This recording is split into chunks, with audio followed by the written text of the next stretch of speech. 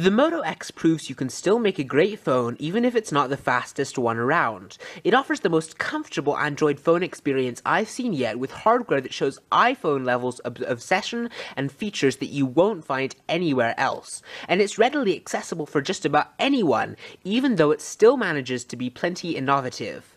Motorola has delivered a flagship Android smartphone with selling points beyond the size of its screen or the speed of its processor. That might not sound very exciting, but it's an important shift in the smartphone market. We've reached a point where even mid-range hardware is good enough for the average consumer, so perhaps it's more worthwhile for phone makers to spend time differentiating themselves in other ways.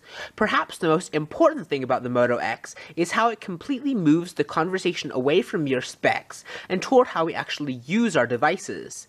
It's something new that other Android manufacturers haven't been able to do. Samsung has been dead set on making as many Android phones as it can and packing in ever bigger screens and faster hardware.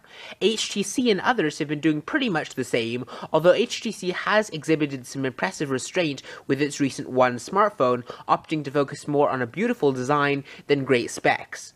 Now, as the first major smartphone developed by Motorola as a Google subsidiary, Moto X undoubtedly has a lot to prove. But surprisingly, most of my expectations simply melted away after a few days of using the phone. The display, even though it's not 1080p, is still fine. The specs are good enough. The camera is, it's decent. It'll get you by, and even the operating system, which isn't the most recent Android 4.3, but the more outdated Android 4.2, is totally fine as well. There's virtually no area where I can really fault the Moto X. It's really a quite impressive smartphone without being particularly impressive in any one particular category.